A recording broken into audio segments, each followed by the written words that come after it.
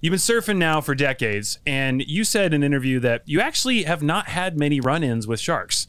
And you said that partly because confidence you felt might be actually a deterrent to these sharks. I mean, I think there's a certain level of, you know, I think there's a if you're comfortable and you have comfort in the environment, then you're sending that signal, right? You send a signal of comfort out. I mean, and I think sharks are highly attuned, obviously, after, you know, if you're around for 100 million years, you kind of have your stuff together, right?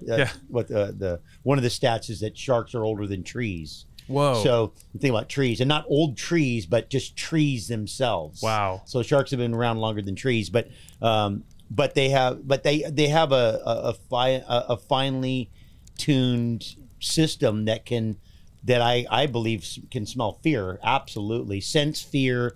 You know, they don't really have smell. They actually have electrical. They can smell they have a sensor to sense electrical current or the signature of blood.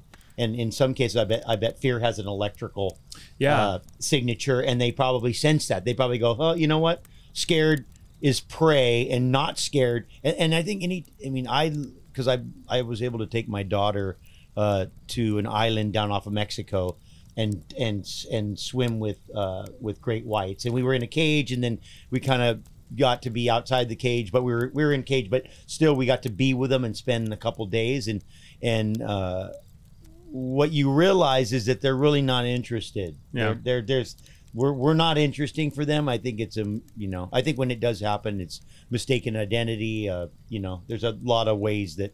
Oh yeah. What's it like when you see, because those great whites are, I mean, they can be like 25 feet long sometimes. I mean, are you just in awe when you're in the water with something like that? I mean, it's just well, the majesty, the beauty of it, you know, they're just magnificent. I mean, when you see them, and they're less evil than you think, right? We build them up to be these kind of villains because they have giant teeth. And Spielberg didn't help, obviously. No, you know, that was he admits it, actually. Yeah, I think the Shark Union has sued him for libel. Yeah, right, and defamation. It's a pending case. Yeah, pending case, working on it.